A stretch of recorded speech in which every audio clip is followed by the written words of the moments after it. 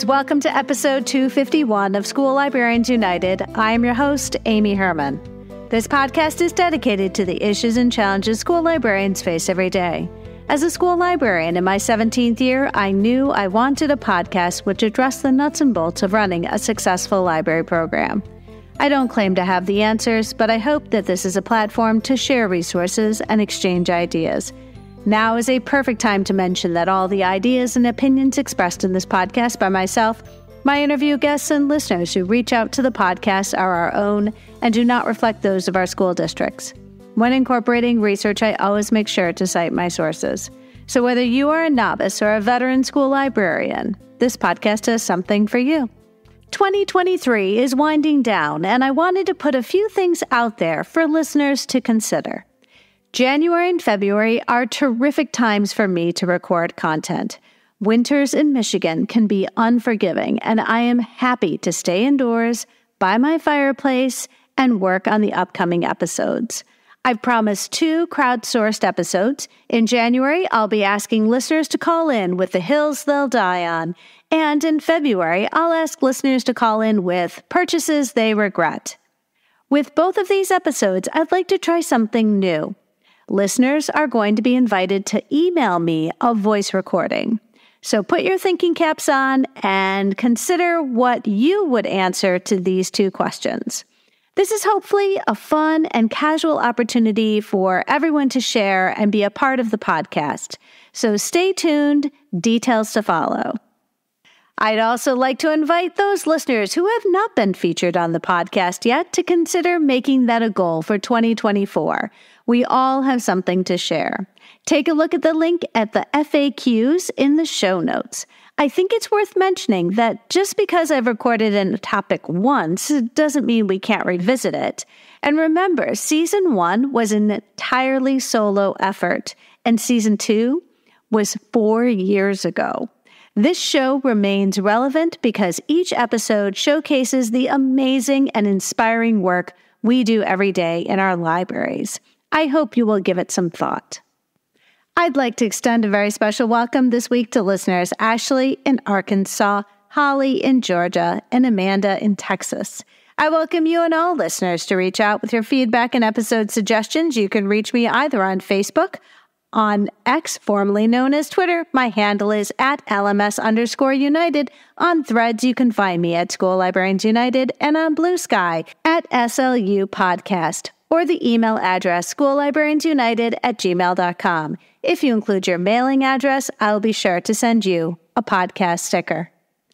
Be sure to listen to episode 224. I announce a sponsorship with Literati Book Fairs, and now a chance to hear from one of Literati's team members, Aubrey. Hey, Aubrey. Welcome back to the podcast. Hi, Amy. Thanks. Happy to be back. So, Aubrey, remind listeners, what is your job at Literati? Of course. I am the curator, so I get to choose all the lovely books that you see at the fair and in our boxes. You know, Aubrey, I think that when I think about the book fair, and I remember families coming, and I'm very aware that they put a lot of thought into the books that they want to buy because they are adding books to their home libraries. And I know, as a parent whose kid was shopping at a book fair, and as somebody who regularly attended them, I was always concerned that what I was purchasing was going to last, not just through my first kid reading it, but my second kid reading it and my third kid reading it. So what does Literati do to ensure that when our shoppers are coming through the book fair, that the product that they're buying is going to be well made and something that will really stand the test of time in a home library? Yeah, of course, Amy. Literati makes sure that all of the books that we curate and feature at our fairs are of the highest quality. And that doesn't just mean great stories, which they are. We work with over 150 publishers and curate a diverse array of stories. But we also make sure that those books themselves, the physical books, are really well made. These are not books that will fall apart on you. They're the exact same quality you would get on the shelf at your local Barnes & Noble, your local indie. Really nice paper, really good binding, strong binding. So we're not, bringing in anything that will fall apart. You can definitely share it with multiple children in your household. But we also really want to make sure that we bring in a range of prices, which we do. So any kid with any budget can, walk away with something that they really love at a Literati book fair. Oh, it's a relief because, as the person signing up for the book fair, I want to make sure that my families are, they enjoy, not just enjoy being there, but enjoy the books for years to come when they take those books home and they're able to enjoy them with all their kids. So, Aubrey, thank you so much for joining the podcast. Of course. Happy to be here. Thanks, Amy. Friends, be sure to tune in to learn all about Literati and their very generous offer. Librarians who book their very first Literati book fair for this school year and mention the code UNITED when booking may qualify to receive a $500 gift card to Tidal Wave. Visit the link in today's show notes and call the Literati team today to see if you qualify. And now a word from our sponsor, Capstone. Capstone is an innovative publisher and education technology provider of children's content for school libraries, classrooms, and at-home learning. Home of the award-winning PebbleGo research database, Capstone has a passion for creating inspired learning and intellectual curiosity in children. And I'm so excited to be working with them. I'm also grateful to Capstone for their continued commitment to support the podcast in Season 6. They are offering listeners of School Librarians United a very special discount. Visit shop.capstonepub.com and use the code UNITED to get $20 off an order of $100 or more for both print and Capstone interactive ebooks. That's code UNITED for $20 off an order of $100 or more for both print and ebooks on shop.capstonepub.com. And now for our episode, Respecting Our Littles, and my conversation with Amanda McCoy.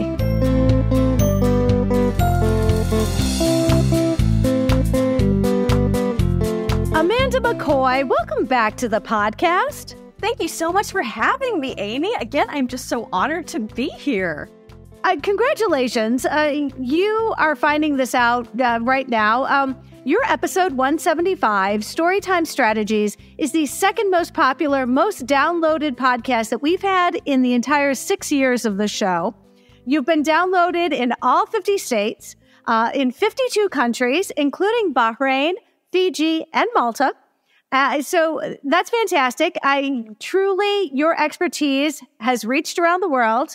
Would you give us a little idea? What are some Storytime strategies which have been especially successful with your students recently? Oh, absolutely. We just instituted one that happens right before our lesson, actually. Our library doesn't have a traditional slot in the counter, book return. So I've been struggling, like, when kids come in, where should I put my books, Mrs. McCoy? Well, I guess here, because that's where I'm going to scan them in. Sure. So we had this very plain filing cabinet next to the checkout computer. And I looked at it and I said, you know what? It would be awesome if they just stacked them on top of this. How am I going to facilitate that? You know what? I can get some spray paint, a couple of vinyl dots, and we now have the book return spot. And we rolled it out with a video, and there's dots on the floor. I had a colleague who heard me brainstorming and was like, oh, what if you put dots on the floor? And we made a rhyme that said, follow the dots to the book return spot. So now we say it as we walk to it, we return our books. It's wonderful. Oh, that's so cute. But again, and I love that you've had to come up with something. And the fact is, this isn't a procedure you've been doing year after year, and you're not new to this space, but you've had to come up with a solution. And it's not the beginning of the year. We're kind of into the year you've been back to school for a while now. So, but the kids are going to be okay because you're celebrating this new procedure that you're implementing. Absolutely. I introduced it as a new piece of furniture, and they're all looking around like sideways, backwards, trying to find it. So they embraced it. It's been great to see them just dive right in and be like, okay, this is how we do this now. Great. Well, and anybody who's ever taught littles knows that there's going to be that one kid who thinks they're doing you a favor by putting their book back where they found it on the shelf. Oh, one is hopeful.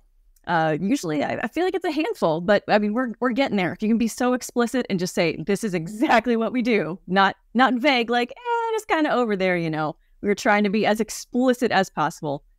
Mrs. McCoy does not need the help of putting it back on the shelf, although I appreciate your helpful spirit. That is so kind.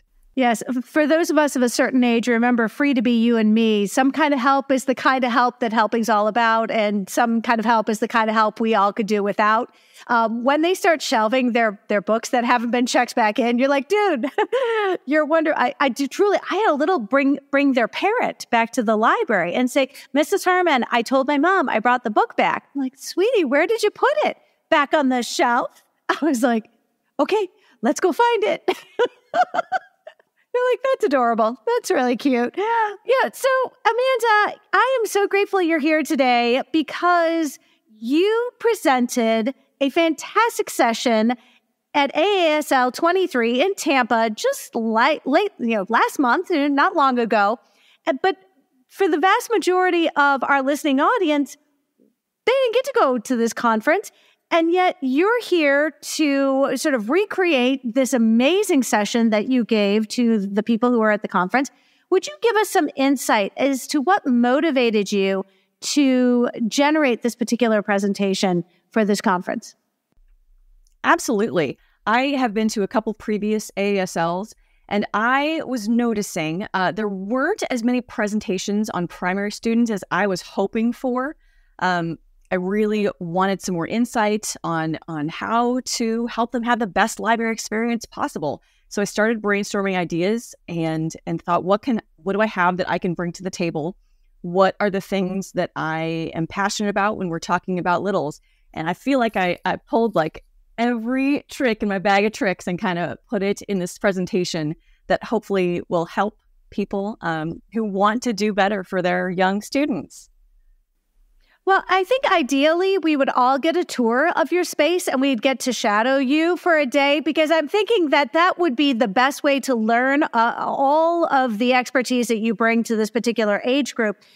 The visuals you provided in your slide deck are incredibly compelling. I hope that listeners get an opportunity to examine those specific images that you've chosen to demonstrate these concepts in your library space, the designs and the signage that you've used. Some of these things that you've done seem subtle, but some of the things you've done have absolutely transformed the space that your students work in. Yes, absolutely. And as a bonus, if you choose to engage with me on social media, I'm in a new library just this fall, and am implementing so very many of these things that I know to be good practice in this new space, and seeing so many different things that need to be changed. And I'm trying my best to document those and share that journey with everyone. A picture's worth 1,000 words. And when you're a librarian looking at the work that another librarian does, like, we can actually figure out all the work that went into it too. I think non-librarians are like, oh, that's so nice. And you're like, nope, that represents a lot of work. Absolutely. There's one picture and you know the 10 different projects that went into making that picture. And someone, who doesn't share our profession might just look at it very simply. Absolutely. The message that I get when I look at your presentation is that we have to design our spaces not for our older students or students who are going to be older in a few years, and it's just about, them maturing into this space, but rather providing the space that our littles can benefit from immediately. When they walk in, this is a space which has been created with them in mind. And you use this phrase I absolutely love, fully human today. I am so very passionate about the fact that our primary students are fully human today. They walk in and they might not be at the same developmental level as our older students, but they are still people. They have hopes and dreams, and they have books that they like to read. They have topics that they're interested in learning about, and we need to respect those just as much as we do our older students. We don't need to have a space that waits for them to get older or leaves them behind. It really, really takes their needs and their desires into account in our library space today that they are experiencing. Well, and I love that because, as somebody who's had the benefit of working with older students now, I appreciate that kind of joy when they come in and they do have agendas. You can tell these littles, they have been thinking about this trip to the library all week, since the last time they were in the library, and they're there, and you've got to find a way to really channel that energy in a way that really does, lend itself to all the amazing things that your space can provide for these students in the way of building that love of reading. in addition to supporting our littles and our pre-K through second grade, so friends, it's approximately like ages 3 through 7 years old, you also include other school populations, other student groups who would directly benefit from the recommended modifications that you've suggested in this session. So I'm hoping you can expand on that, because I think this is where we can all of a sudden justify this for so many reasons beyond addressing our youngest patrons. You bet. I believe that English language learners can really benefit from a lot of the things that we're talking about. We're going to be talking about a lot of different visuals, a lot of simple, very clear, consistent language. Students receiving special education services can absolutely benefit from these things. And then students that are new to our school also, if we make sure that our space is laid out and signed in such a way that it makes sense to a person walking in for the first time, that's also going to help those students that walk in and are new to the school. And it's going to help our primary students at the same time. Every time I've worked with our littles, I've also noticed that our neurodivergent students are ones who really do. This space is one that really does speak to their need for consistency and predictability. And there's a lot of ownership that happens when students walk into their library and they know, they feel empowered, that they can find things that they love. And I've noticed that when I've gone and participated in IEPs, I've noticed that a lot of my neurodivergent students really, when they come to the library space, this is a space that they can count on, and they can then their routines work well within this space. And I always feel good, because when I talk to their special education teachers, they're like, "Oh, they love library. Library is not the issue. The issue is, fill in the blank." So, you want to make sure that you're supporting all your students, but it seems like a lot of this best practice, works its way into other student populations.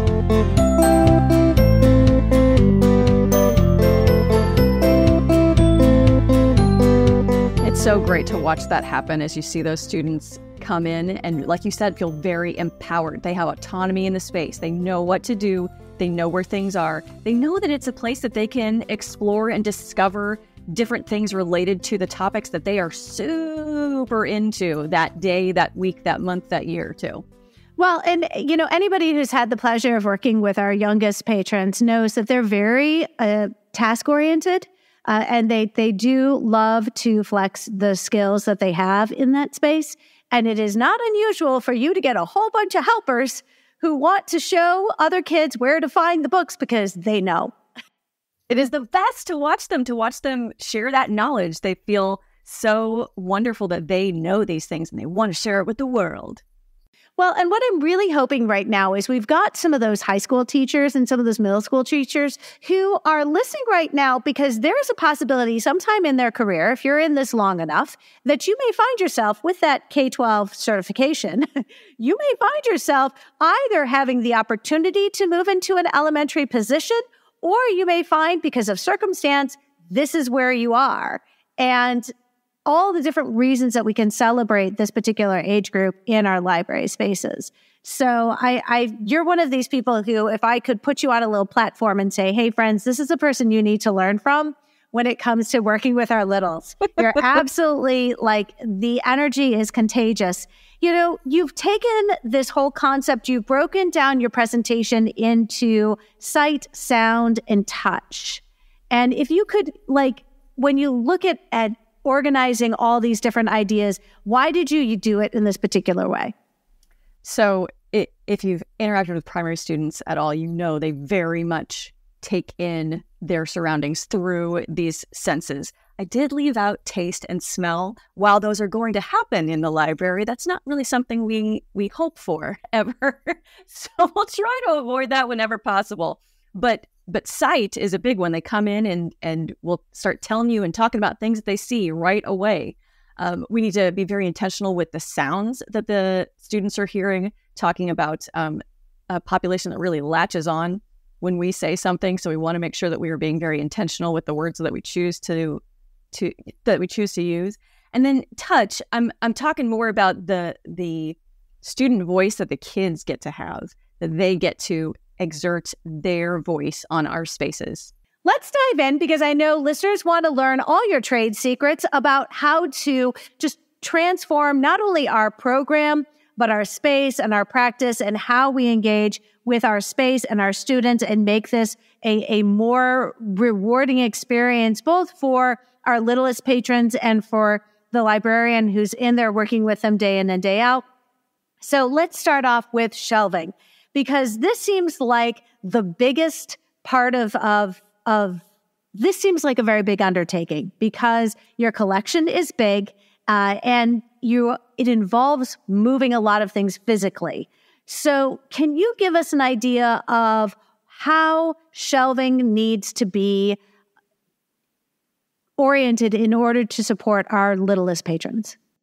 Yes, and you are absolutely right. It can be a very expensive thing, but there are so many things that we can do to improve the shelving for our primary students that don't cost anything except a little elbow grease, like you said.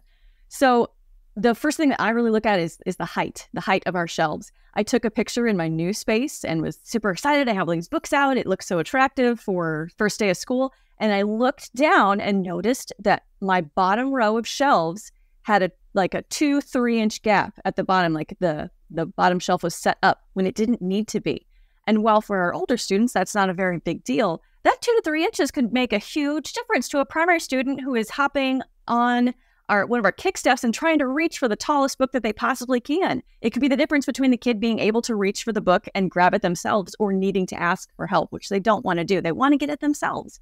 So thinking about the things that you can adjust first when you're looking at your shelving is a great place to start. I also recommend looking at the orientation in your library, where your sections are located. Personally, I really like to teach in the everybody section. If at all possible, you have those picture books out and proud for the kids to see. And if they're kind of zoning out during your lesson, at the very least, they're looking at hopefully what they want to check out that day. Now, in my current space, that's not possible, and that's fine. You can think about if you have shelves that are accessible. I'm talking very much about your high traffic topics. One of the libraries that I was in had spiders, sharks, snakes, and big cats in one corner of the bookshelves. And every time we let kindergarten or first grade go for checkout, it was a hot mess. Just kids pushing and shoving to get the cheetah book. It was, oh my goodness, it was a wreck. So when we genreified, I made sure to pull those apart so they were on a wall and much more accessible for a number of students at that time. So let me ask you, did you also genreify your nonfiction? I did at that school. I'll be doing something at this school. We'll see what happens. But yes, I did genreify the nonfiction as well. Oh, fantastic. Well, and I think we have to. It doesn't take long to figure out these patterns of the students when they're, comparing us to like anthropologists and watching the movement of the humans, watching the movement and making sure that we are not creating obstacles in their path to get to what they need to go to. And, they're such creatures of habit. It doesn't take long to change those patterns, but you do want to make sure that you're always helping them. I love this idea that you're making your collection bottom heavy.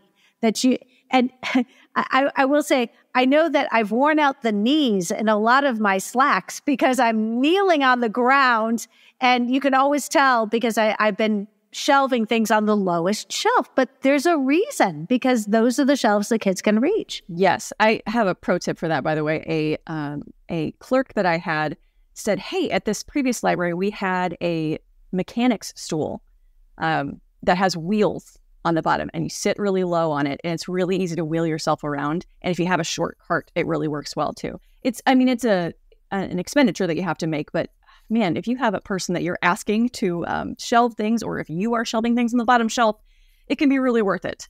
In my previous library, we really heavily weeded the everybody section one year because I was really passionate about getting the largest number of face outs that possibly could, turning as many books as I could face out as possible. People spend days, weeks, months working on those book covers. We need to show those out and loud and proud because that's what attracts the kids to the books. So we took that heavily weeded section, moved everything we could to the bottom 2 rows. And then we had 3 rows above, 2 rows above, just solely for face outs. It's just a sea of face outs. And I love the way that it turned out. Well, and you'll see, friends, when you look in Amanda's presentation, like the before and after is absolutely telling of what has happened to your shelves. You know, this idea of dynamic shelving. And I know when I was working with my littles, something that I would do is I would just stand up books on top of the bookshelves. And my assistant hated it because all the kids, they'd knock them over like dominoes. And I'm like, you know what? It doesn't matter. We're just going to put the books back up. And you know what? That is what we're going to do because the students need to be able to see, because the likelihood is that they can't necessarily read the spines. So I do have to ask you, what do you do? Because I was struggling with your oversized books. Because I know especially with picture books, there are always going to be these books that do not fit the standard. I mean, they just are oversized. And my problem is if you turn them on their sides, you can't see the spine. All you're seeing is the bottom of the book, usually. You know, how do you deal with your oversized books in your collection? Because they're beautiful books, but they don't fit on the standard shelf. I will say for the most part, because they don't fit, they're extra popular, so they tend to check out quite a bit. So I put them on display a ton. Another ASL presentation that Tom Bober was part of, he has an oversized section and just puts them all in one section that has kind of a different type of shelf. And you can adjust the height of your shelves to accommodate, like these are all the really big books. We keep them all in this one place. And it's even noted in the catalog that way.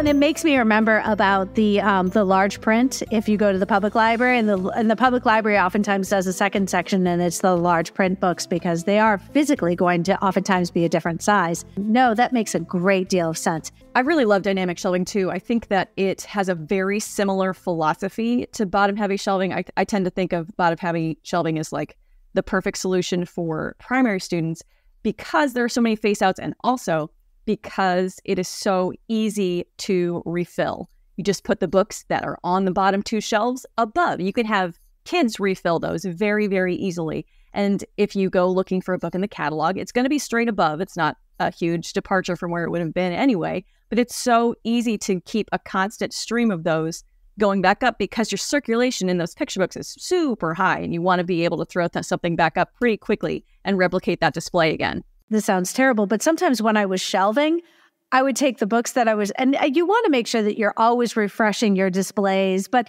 it is so easy to just take some of those books off that cart that all those books you just checked back in and just put them right back up on the display. They're popular anyway, why not? No, go for it.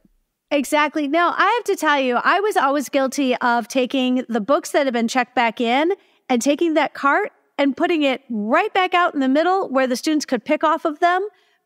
Because I got to be honest, more than half of the books found their way, like I didn't have to shelve more than half of our books because the kids had wanted the book that their friend had. Well, Mrs. Herman, my friend had that book and I want that book. Oh, it's on the cart. Go get it. And so, you know, it's imprecise because it's not shelved accurately. It's just going to go back onto the shelves. But on the other hand, you don't have to shelve it again. Oh, absolutely. And like you said, it's just going to go straight back out. Like if you introduce that cart is like the hot popular titles. Absolutely. You got kids over there in a hurry. Work smarter, not harder. So let me ask you about your displays. And how did you plan these to make sure to support your littlest patrons? Sure. So I also always, that is, with every single display that we do, I make sure that there is a diversity of authors and illustrators represented, not just with our beginning of the year, not just during Black History Month. Obviously, we're doing it every single opportunity that we have a display up. We're checking for a diversity of authors and illustrators. We really need to monitor that throughout the year. I also make sure, since we're doing primary students, that there is an adequate number of books. You could have one first grade class come in and demolish your display if there's only 10 books in it. So I try to pick things that we have enough of those books that we give multiple classes a chance to interact and grab books from the display, making sure that we give everyone a chance to get in on the action. And then I really think about how my kids are going to know that they can check out those books, because that's a very frequent question for a primary student. Oh, this looks very pretty. Like, there are other times I know I'm not supposed to touch these things. So, Mrs. McCoy, can I check this book out? Yes, of course, you can check this book out. You can see the book, you can check it out here. Like, it doesn't work like that. We're not a pretty store full of china. Please take everything. I love it. So, a collection created for littles is going to have different priorities than a collection for our middle grade or our high school students. I have come to appreciate this firsthand. For somebody who has not worked in a collection designed for littles, a primary collection, give us an idea of where your priorities are because of the population you're supporting. When I'm thinking about picture books, I will look a lot at the number of picture books, and more often than not, you have too many. There are too many on the shelves. There are things cluttering the shelf that are in the way of your kids seeing the good stuff that you have. So I make sure that we have a number that serves our students, but isn't cluttered with things that aren't getting checked out. Obviously, I'm looking at the age and the relevance of those titles and making sure that I have a wide diversity of picture books, that I can make displays at all times that are representing not only our kids, but kids that our students might not know yet from around the world. First of all, I will say one thing about our picture books. They can oftentimes be dated because of the nostalgia feature. And I remember being absolutely crushed when I pulled Bread and Jam for Francis off the shelf. And I took it home for myself because you know what? That was one of the first books I remember my mom reading to me and thinking, you know what? It's okay. It's going to be okay. But when you realize that this is one of the things that I think I recorded this in extreme weeding, when you have to realize that nostalgia cannot be keeping you from doing an adequate job of weeding your picture books. And my goodness, we had Babar on the shelf. We owe it to our students to make sure that we do put aside our nostalgia for the books that were read to us as children. It's brutal. It's hard.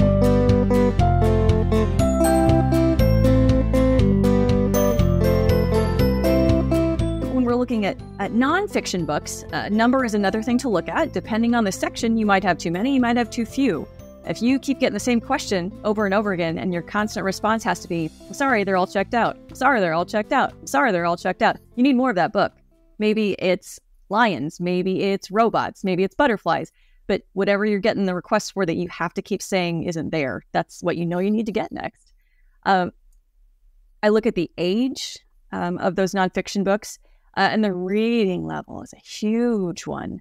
I had a book. I had a request for a cheetah book, like my first day or two at this new school. And I'm like, okay, let's walk over to Big Cats. And they're right where they are.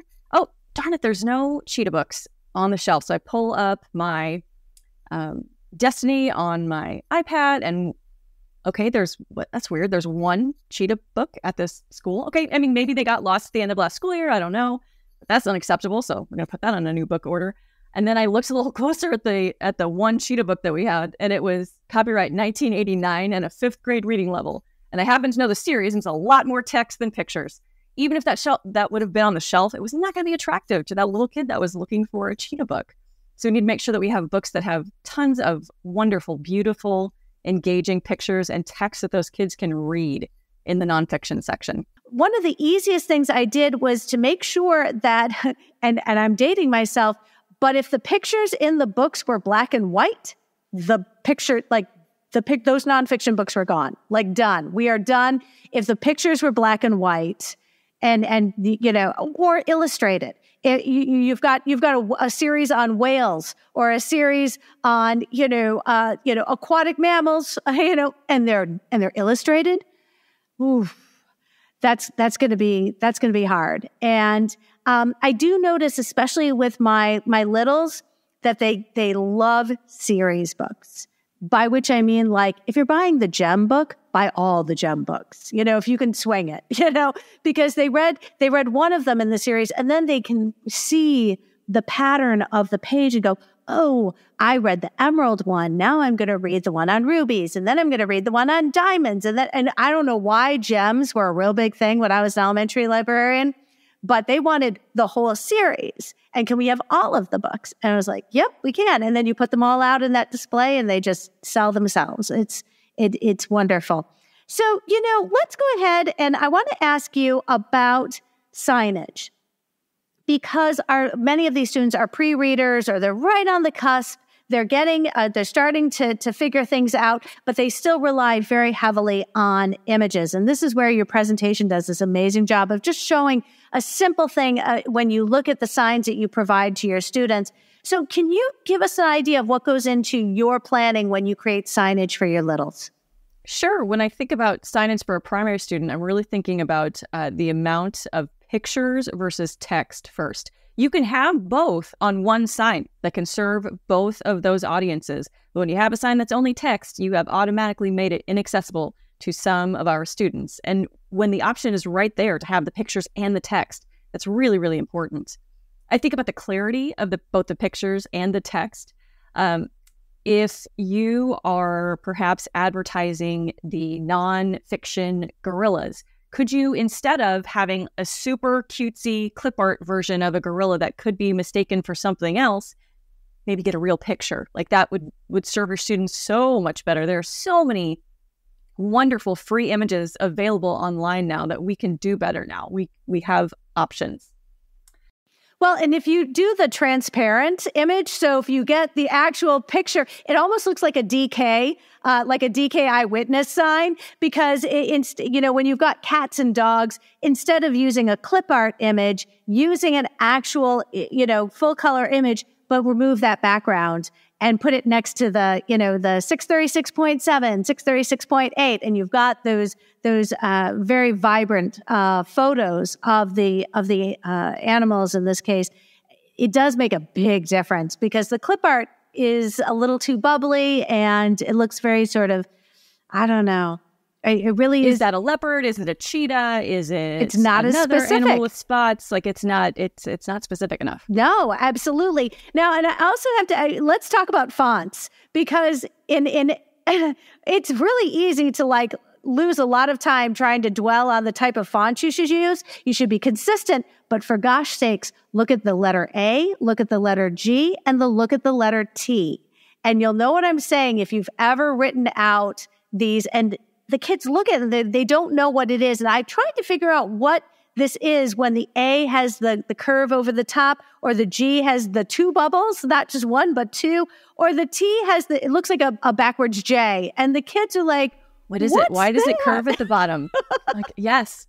This is my hill. This is my hill, Amy. I love cursive, beautiful fonts. They are lovely in so many places, but they have no place in a space where primary students are expected to read the words. They just don't belong there. I think we could do so much better. I am a huge fan of a font called Lex and Deca. It was scientifically created to be easy to read on eyes. It has the A's, it has the G's, it has the T's. It's wonderful.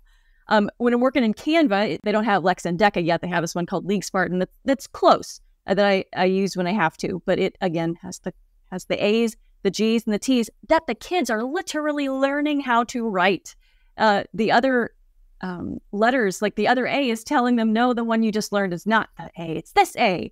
There's so many variety, like there's all these choices, when really they just want to read the one that they just learned. They know how to read it, and we should support that. Well, and I do remember a student thinking they were going to correct me, because I had used one of those A's and the G's and the T's in one of my signs, and I, of course, fixed it. But they're like, Mrs. Herman, you spelled this wrong. And I was like, oh, that's cute. That's just another way to write an A. Oh, but Mrs. Herman, that's not. I was like, oh. And really, they were quite sure that I didn't know how to spell. And they're right. I don't know how to spell. But in this case, it was just the font that I had chosen was a bad choice. Oh, my goodness. It looks so wrong to them. Oh, yes, absolutely. And friends, they will tell you when they think you're wrong. Every time. They'll tell you when you move something in the space. They'll tell you when you did a different order of things during the day. I'm sorry, we do this next. We don't do this other thing. They will let you know. Yes, and for gosh sakes, if you don't know who the star student is, they're going to make sure you know who the star student of the day is. And sometimes I would just start by asking, friends, where is my line leader? All right, who is my caboose today? And do I have a star student? And then they say, Mrs. Herman, it's my job to pass out the papers. Well, get up here and pass out the papers. And Mrs. Herman, it's my job to pass out the pencils. Okay, come on. Let's go. And they think it's adorable. And I've tried to keep track of it, but it's better to just kind of ask. Just, I'm a star student. Okay. All right.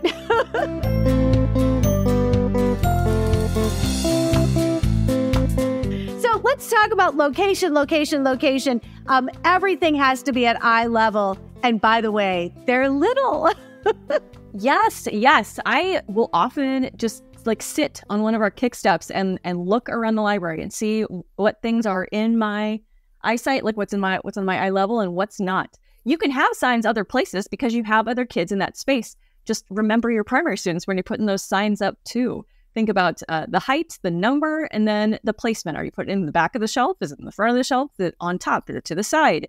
Do you find that you need more than one for something big in the library? All of those considerations are good things to think about when you're adding signs for primary students. Well, and it is a living space. I mean, when you make those decisions, you're like, my to-do list just gets longer because all of a sudden I realize, you know what? And you can fix it on the spot, especially if you are fine making your own signs. I was always fine making my own signs. I was fortunate to work in a space that had a hard laminator, which really, the hard laminator was worth it because I could make my own signs in the shelves and not have to buy any from Demco. They have great ones that you can buy, of course, but my other favorite was to upcycle sets of encyclopedias with use those as dividers I learned this lesson from one of my assistants. And you take the public library goes through a lot of print encyclopedias, and they would hand us the ones that were being replaced, and you take a roll of bright neon duct tape and tape that spine, and then go to Joann Fabrics or go get those 2.5-inch letters of the alphabet, and make those as dividers for your everybody readers and for your fiction. And all of a sudden, for $4, I could transform a set of encyclopedias into the dividers that I used in my fiction and my e-readers. Look at that upcycling. That's fantastic. I love that. I you know what? And I can post a picture on social. It honestly is one of the most fun things you can do, especially because I realize, like many people, that there really isn't a need for a whole lot of reference books anymore. If we can rely on our databases, we can rely on, those kinds of digital resources. All of a sudden, we're not going to need print resources that take up a great deal of space and are collecting dust more than anything else. Shifting gears, when we talk about sound, let's talk about the kinds of things that our students are going to hear and how they engage. In this case, we would talk about like the lessons that you are creating for your students. And you have a whole episode called Storytime Strategies, link in the show notes, friends, about how we are customizing those lessons, those best practices. But can you sort of give us some of those strategies sort of right now? Sure. I put lessons in this section because I really think this is the time in your primary students' library experience when they're hearing you, the teacher, talk the most. So you really have to be thinking about the words that you're using during that lesson. Structure is so incredibly important to our primary friends. They want to know, like we've said, what's coming. They want to be able to participate because they know that this thing is upcoming. So perhaps, like I love to start with sign language. It gets everybody moving, everybody participating. We're interacting with words and letters in a different way. So if kids know that's coming first, like, hey, I know I'm going to sit down. I'm going to move my hands, going to warm them up. I also really think about the books that I'm using in my lessons being diverse from moment one. I am not waiting until they get to the end of first grade to think about that. I am looking at that. I'm looking at the lessons the books that I use in my lessons from the moment they start kindergarten, the second that they're in our school, making sure that they're hearing a lot of different voices. It's not just one type of author that they're hearing from. And when we're talking about their sound, it's really important to give them opportunities to verbally respond. Whether that is a book that you are reading with some kind of choral response, I really like using those at the beginning of the school year, especially so that they can participate, they can say something. Or perhaps there's a rhyme coming up and it's very, very obvious. There's a picture to support it. You can let students respond that way, or really just having a question to ask them right after the story is over. We want them responding. And it can be something as simple as, hey, we read this book about this boy that has an elephant as a pet. Like, if you could have a wild animal for a pet, what animal would you have? And I really like to give them the opportunity to talk to their neighbors first, so everyone gets to talk right away. We're not just raising hands and one or two students get to talk when we initially set that question out. Well, I know we used to talk about like shoulder partners, do you have a shoulder partner you can talk to? I used a spinner because at one point somebody who had been observing me noticed that I was only picking on, I think at this point I was picking on kids in the back row, or, I was trying to pick on the kids who might be furthest away from me so I could bring them into the conversation. And I wanted to make sure that all the students were feeling included. So yeah, I was using like a randomizer, like the letters that they were sitting on. I was like using an alphabet spinner so that I could make sure to call on lots of different kids. But no, I appreciate that because they want to share. They absolutely want to share. And you have to make sure that if they don't all get a chance to chime in, that they have a chance to share with their neighbors, their shoulder partners. I love that you have included technology. I think so often we rule out the possibility of making technology as available to our youngest patrons because they're little. And that's absolutely the wrong thing to do. I think that they are absolutely fantastically capable of engaging with our technology. We just have to make sure that we customize it to this particular group and do so in a way that they feel empowered. Yes, absolutely. Primary students are so very capable and they want to be able to do these things for themselves. I think it's valuable many times to just take a leap, like get a little uncomfortable. One more thing than you think they can do. Like, just try. A lot of your students will jump right in and be fine, and you can help the couple that won't. I am a gigantic fan of QR codes for our littles. I just think it is a wonderfully accessible thing that they can scan on an iPad or a Chromebook or a laptop or whatever device they might have.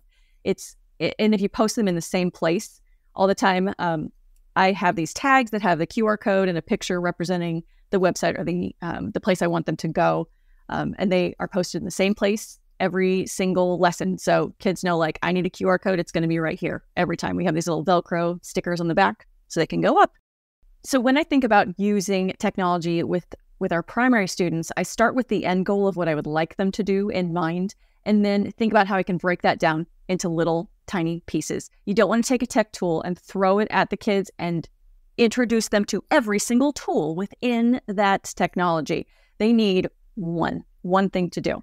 And perhaps next week, if you're feeling good, if they're feeling like they have that mastered, you add another piece to that, and you add another piece to that when they're ready. And then by the end, they can use these 4 different things to make something bigger than obviously they were able to at the beginning. If we give them those small pieces, they can achieve that. It feels great to them when they can be successful with that. That's amazing. So can you give us a specific, example in which you have broken down these steps, and introduced them gradually? I would love to. We do a school-wide humor award, and every grade participates in this. It gives us a great whole school shared experience, which I love facilitating. So at the end of this, I want our primary students to be able to produce a video vote on Seesaw that has the book cover next to them. So first week, we just are introduced to the video tool. They practice turning that camera around, because man, if that isn't the hardest thing in the world. And recording themselves, like being heard, not touching the microphone, and making their hands make all this sound. Then the next week, we add a shape. I ask them what their favorite shape is. That's what their whole video is going to be about. And then they use a different tool to add the shape to their picture. So their video and a shape. The third week, I ask them what their favorite season is. And I put up 4 pictures representing the 4 seasons. Now they're practicing deleting pictures. I want them to take away the 3 that aren't what they want. That way they have their picture of their season and they have their video next to it. Then finally, that 4th time we're in there, they are presented with the 8 books that we've read in the competition. They take away the 7 they don't want. They change the background color. They're adding shapes. They're making their video. And they have this great product that their classmates can watch. They can scroll through the other ones once they're finished. Oh, now forgive me, but where do you put them? So you put them in Seesaw so that the students can see the other things their classmates have done? I do make it teacher approved. So once I approve them, then they can do that. But I try to be really fast about that and have my iPad out and approving them so they can see them in the moment. But it does make them authentic, because anytime students know that they're creating things that their peers are going to see, I think it enhances the experience because they want to impress their peers. They really do. They care. They care about those things that are going to go out to. Everybody in the whole kindergarten class can see this. So make sure to do your best. And they do. It's great to see. I love it. Yes. With their tech, I also think about accessibility. When I started at my new school, the front page of our Destiny was just text and links. And my older students got frustrated and said, Mrs. McCoy, I'm trying to click this link and I can't. It just keeps going to the wrong one. I was like, you're not wrong. This is not accessible for you, let alone our younger students. So I changed it to a Symbaloo that has these much bigger tiles that little fingers can touch. You really want to think about what those little fingers can and can't access when you are designing something that you're going to ask them to interact with. Well, and that Symbaloo, you're right, is fantastic because it almost resembles, like, it looks like the interface on a smartphone.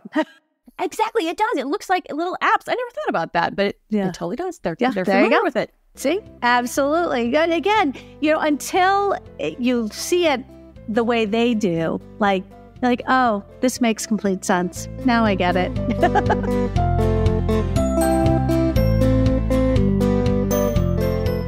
Let's talk about common language, because I think that there are certain things that make sense to students, and you want to make sure that you're using terminology that's appropriate.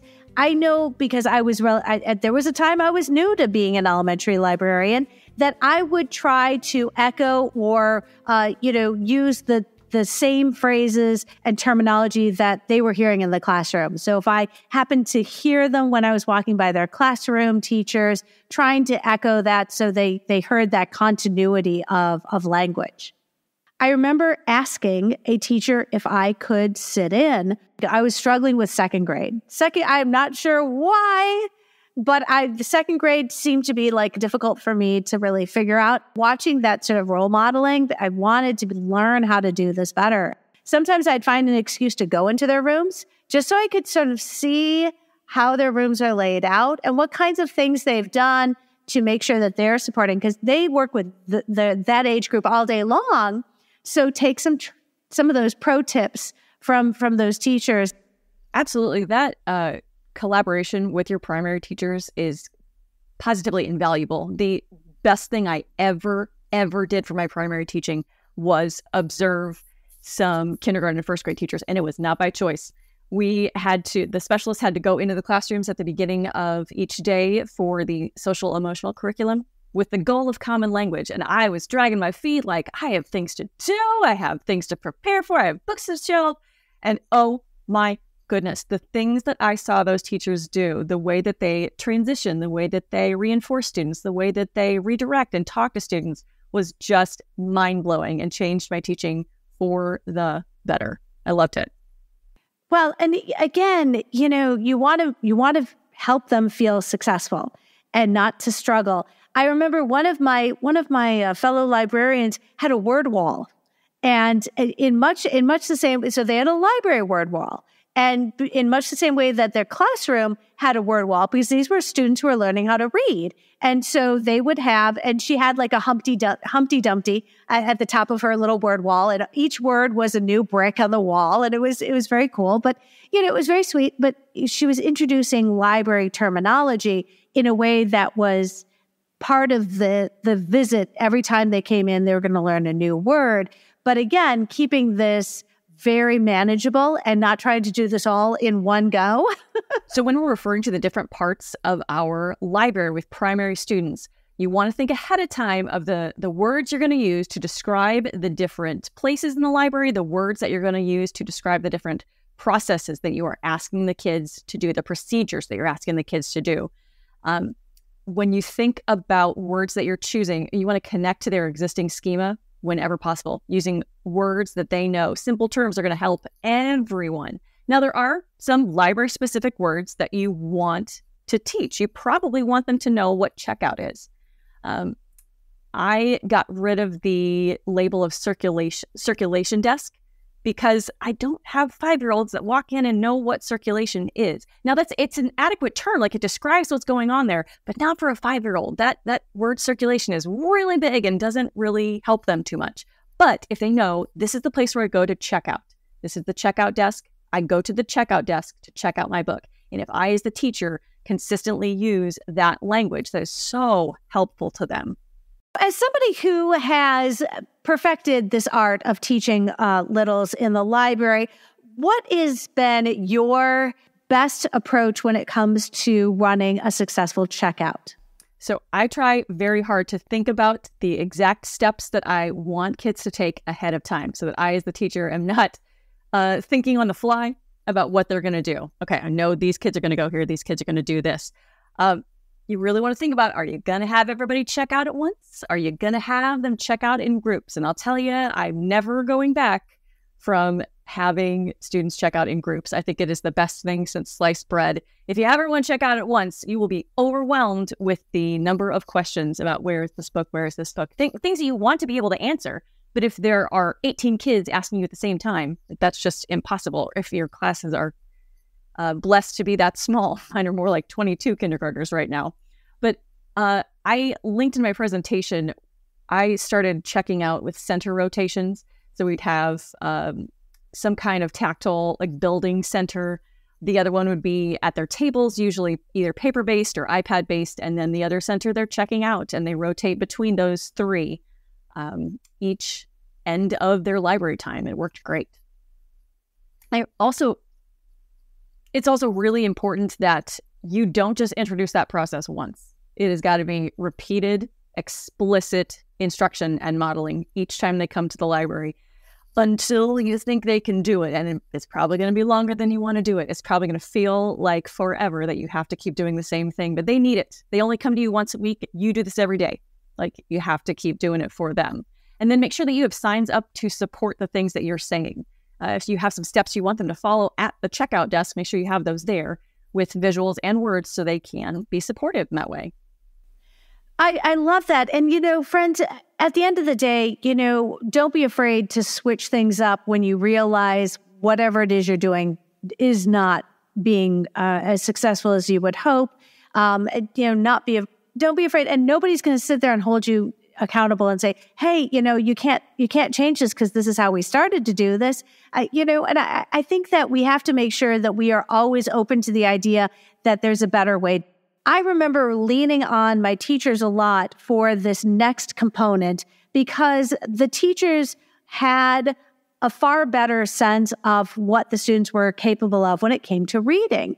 And because you're supporting older students, you're going to have chapter books in your collection, but you also have 4-year-olds and 5-year-olds. And so would you give us an idea of how did you sort of grapple with this idea of what kind of choice are you offering to your students without feeling too restrictive?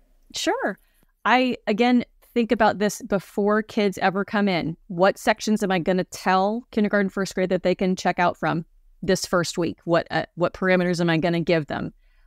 thinking about when that's going to expand, because they're going to ask you. They're going to ask you what the timeline is. Like, when can I check out from this section? When can I check out from this section?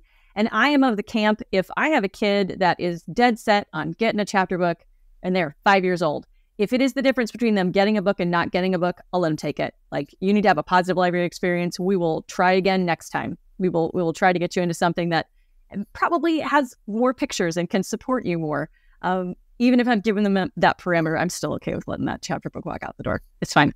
I used to struggle because teachers would, sometimes I would get the message from the teacher and it says, look, the parent doesn't want the kid bringing home a chapter book because the parent wants the kid to read the book, not the parent read the book to the child. And this sounds, so you're having this conversation, I'm feeling really conflicted, if I'm going to be completely honest, because you've got a student who wants to read a chapter book, but what is happening at home is becomes the parent is reading the book to the child and the child is listening, and that's wonderful. But at the end of the day, you also want to encourage the students to become more confident in their reading skills.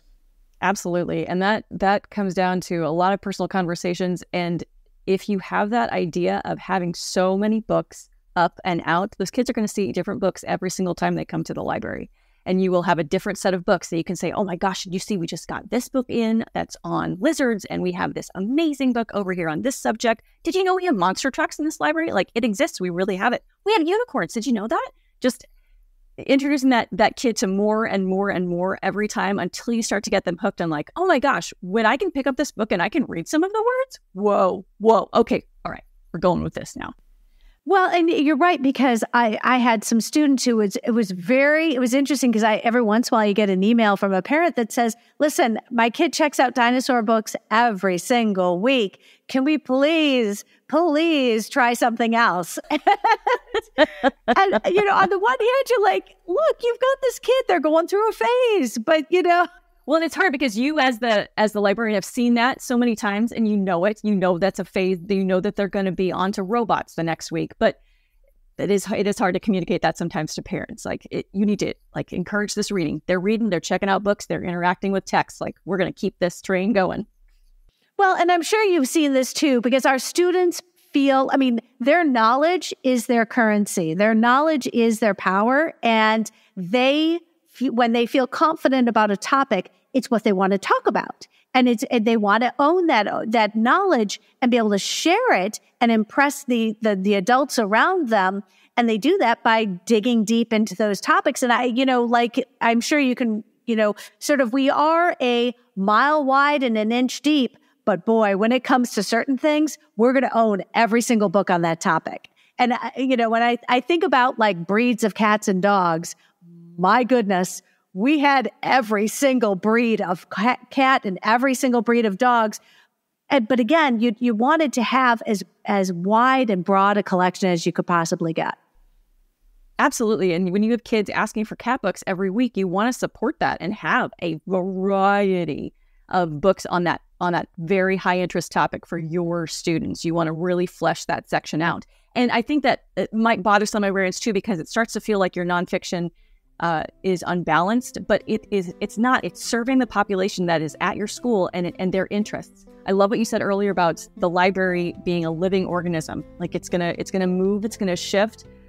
Topics of interest are gonna wane and wax, and they're gonna change. And it's your job as a librarian to keep tabs on that and adjust your collection to follow the kids.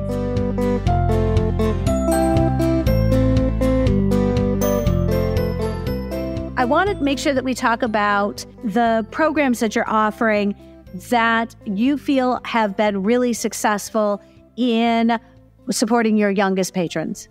Sure. The last time I made a reading challenge, I was thinking about how to roll this out so our primary students could be supported in it too. We tried a 40-book challenge. 20 books in the fall, 20 books in the spring, and I had trackers for kindergarten, first and second grade, as well as our third, fourth, and fifth grade students. Now, they did require the title to be written and the kid to give a rating 1 through 5 stars, which did require either some grown-up support Or if I had a kid that was afraid they were going to lose it, or they didn't think they would get that support at home, we had library folders, and they would leave their tracker at school. And I would do my very best, or have another adult in the room do the rest to help them write those out. I'm not going to lie to you and say that like it was perfect, and we got every single kid that wanted to do it. It was executed perfectly, but it got a lot of kids involved. We had a lot of kids jump on it and read a bunch of different types of books that they wouldn't have, which was one of the goals. And it works pretty well for that. Just trying, just throw the balls out and try sometimes to get your younger students involved in a reading challenge because they want to be part of it. I know that students look forward to certain things that we schedule during the year. The bookmark contest is one that I always am a little concerned about because invariably there are going to be some hurt feelings. There absolutely are. There are going to be kids that are just crushed that theirs wasn't chosen. And I try to hand over as much as I can to the kids in our bookmark contest. The kids design them. I load them in Google form and the kids vote. It's kid vote. And I don't attach names so that it doesn't become a popularity contest. I mean, kids can still say, obviously, like, number 17's mine in their class, which they do. And that's going to happen no matter what. But when we put up the winners, I also keep those anonymous so that we don't know who, like, okay, like, again, you can claim it in your class. Like, oh, it must be somebody from the other first grade class that won that one. Now, when we print them and put them out for people to color, that's when we attach the names. And then they can see, like, hey, this is Avery's bookmark. Cool. Excellent. I'm so excited to get to color Avery's bookmark. That's... Yeah. That way you can... I love that. You can let the kid decide how much they want to say of like, I put my heart and soul into this and I didn't get it. They can say that if they want to and get some support, and they can not say it if they don't want to. We're trying. I love that you found an elegant solution that still allows students to feel celebrated. Let's talk about student voice in your space, because they all have ideas of what they want. And I love that you've given them opportunities to express that in your space. I really try to give them all the opportunities I can to take ownership and really feel like they belong in our space, their voice counts, even if they're 6 years old, that their voice counts in our space. So thinking of a way that you can allow those kids to make book recommendations. Maybe there is a special shelf that when a kid like turns their book in, they can say like, hey, I want this to go on the kindergarten recommend shelf. Or there's a special bookmark that they can put in that goes to the display, like, hey, this is a kindergarten recommended book. Again, with our humor contest, we had a naming rights, like, and I won't say battle, but we let everybody participate and throw names in.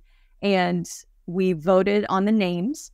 And a second grade girl, she named it the Flamingo Funny Competition, and everybody loved it. And oh my goodness, it was the best thing in the world when we announced it in her class. Like, she was not only excited, but her friends around her were just thrilled. Like, oh my gosh, like, Allie, you got to name the contest. It's a really big thing when they know that their voice is celebrated in that way.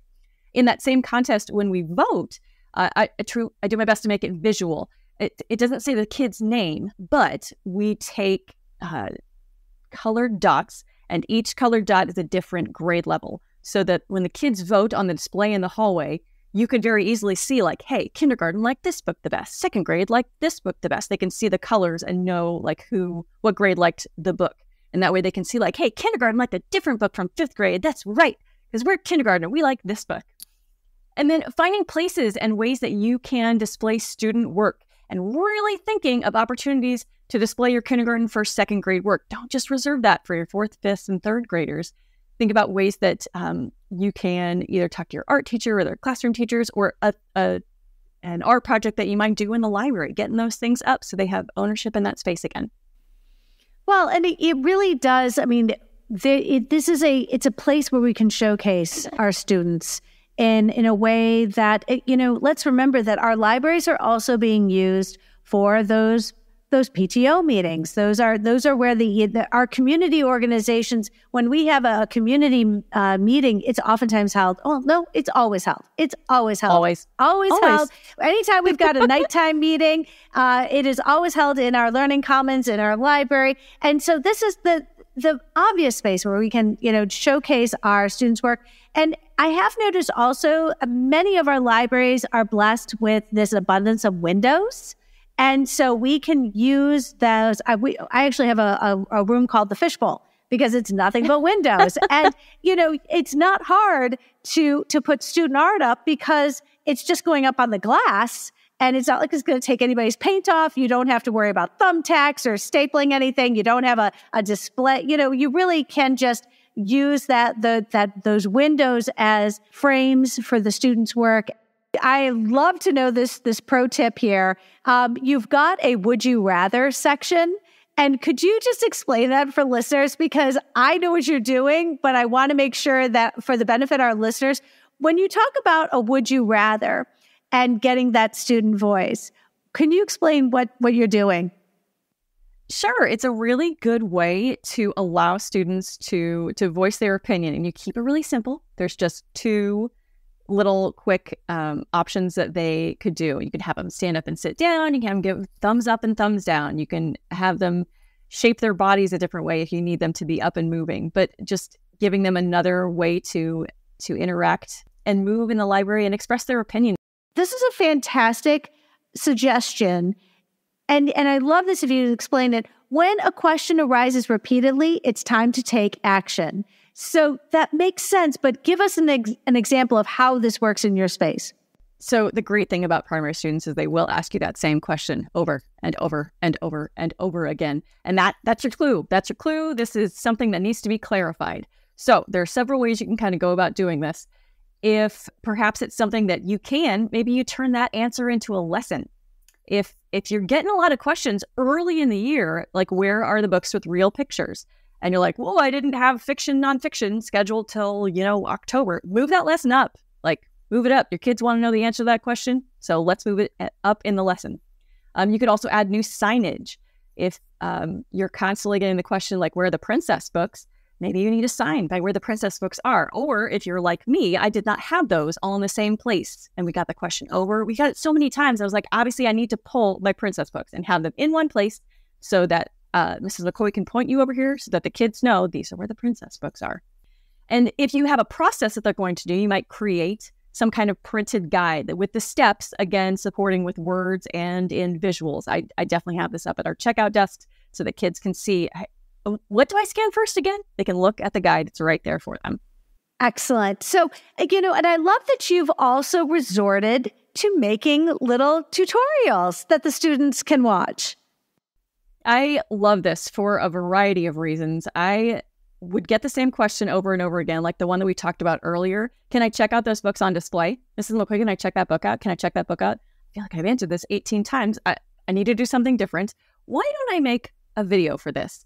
So I've done this for questions like that, for procedures, things that need kind of that repetition and that reinforcement. And I really love how they can be tailored to the frequently asked questions in your library. You can be very specific on this question is coming up in our space. It allows your kids to repeatedly view them if you are comfortable putting them on something like YouTube. I know that my kids are on YouTube and I have kids saying, Mrs. McCoy, I liked and subscribed and I showed my parents, which means they're watching it, which means they're learning how to do our do library, which is great. And then if you choose to show them in class, which I absolutely do, so that everybody gets exposure to them, everyone sees them, it gives you a second to take a breath, help that teacher that's been waiting on you for 2 minutes, and help the 5th grade student that came in and can't find book 5 in the series they were hoping to find. It gives you a second to take care of those and then get back to your students too. I love it. That's fantastic. Amanda McCoy, you have, you celebrate these littles in your space every single day. And, I know that I have been able to benefit from all of this. I'm hoping that our listeners have appreciated all the work that you put into this amazing presentation. And even if they couldn't come and see you present in live, we all had a chance to be able to see some of this and dig into this. Would you let us know how our listening audience can be a part of your PLN and follow you on social media? Absolutely. I am on X, formerly known as Twitter, and Blue Sky at Illini McCoy. That's ILLINIMCCOY, proud graduate of the University of Illinois. I also have a website called ahoymrsmccoy.com. I found I was posting so many things on social media that I wanted to share. I just thought I'd have a place to house them. And then my YouTube channel where I post those videos is also Ahoy Mrs. McCoy. I love it. I love it. I'm so grateful for all that you've shared with us today. And I know that listeners are going to take what you have taught us and started, implementing some of those changes in our spaces today. I hope that you have a fantastic rest of the 2023 year. We're wrapping it up very quickly. And I look forward to our paths crossing in the future. That sounds amazing, Amy. I can't wait. Thanks. Have a great night.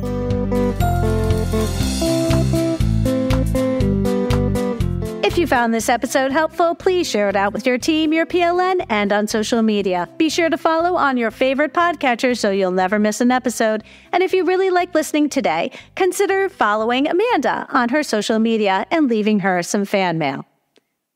One last friendly reminder, use the code UNITED to take advantage of Capstone's generous $20 discount off an order of $100 or more, and librarians who book their very first Literati book fair for this school year and mention the code UNITED when booking may qualify to receive a $500 gift card to Tidal Wave. Visit the link in today's show notes and call the Literati team to see if you qualify. The topic of our next episode will be Black Girl Magic and my conversation with Linaire Miller and Lauren Mobley. I hope you will tune in.